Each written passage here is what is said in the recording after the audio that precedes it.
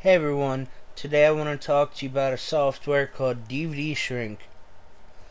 And this software, this program, is probably one of the best DVD decryption softwares I've used.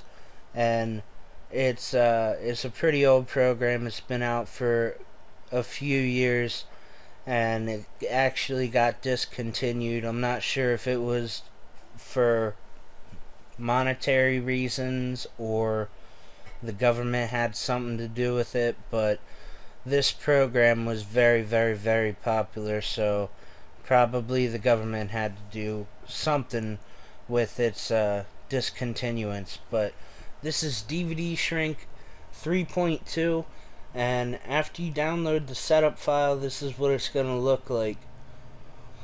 You got the D and the S. If you're running Windows XP, you're not going to see this shield here, no bother.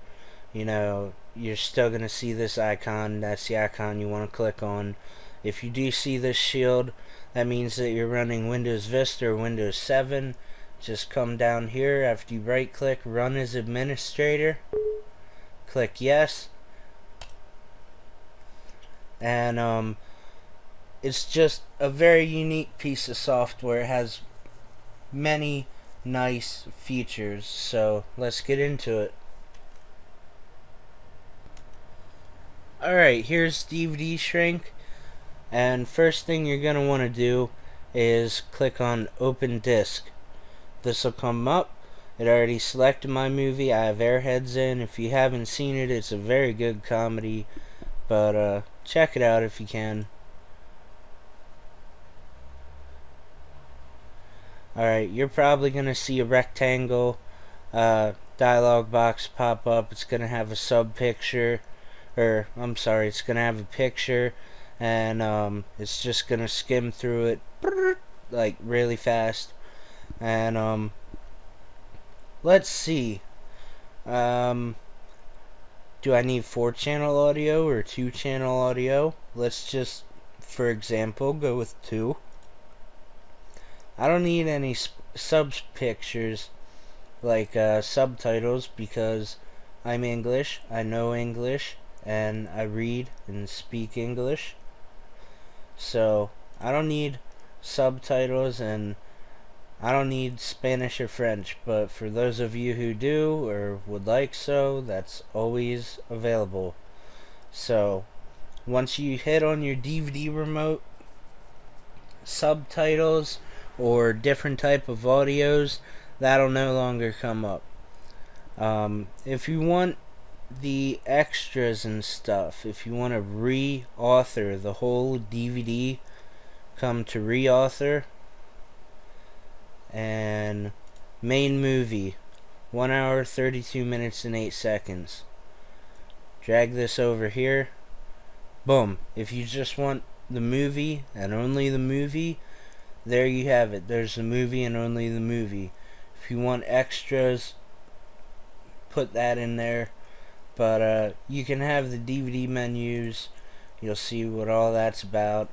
Gives you a little play box here. I won't play it because it probably blast your ears out. But anyways, there's DVD Shrink.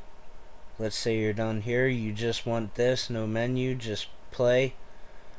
Backup. And let's say hard disk folder, and leave all this the way it is. Options. If you mess around with the options here, you can have ISO or whatever you want. So create DVD TS, audio TS, and you can do it that way, or if you do it the ISO, obviously. But enough of me rambling on. You just press OK, and once you press OK, that same box, this one that came up in the beginning, is gonna come up now. Rip through the whole movie real quick, and as you can see, it's got the decryption status, the decryption code, and basically, you know, hey, I figured you out, I already know how to manipulate you, boom. Depending on your computer, this could take a really long time or a really fast time, but I have a very high performance computer, so it's going to rip through it very quickly. If you want to save a couple of frames, I always found it beneficial to disable the video preview, and then that way it doesn't have to render this as well as rip through the movie. But that's DVD shrink for you. If you like this video or thought it was helpful, thumbs up and subscribe for more cool videos. Thank you.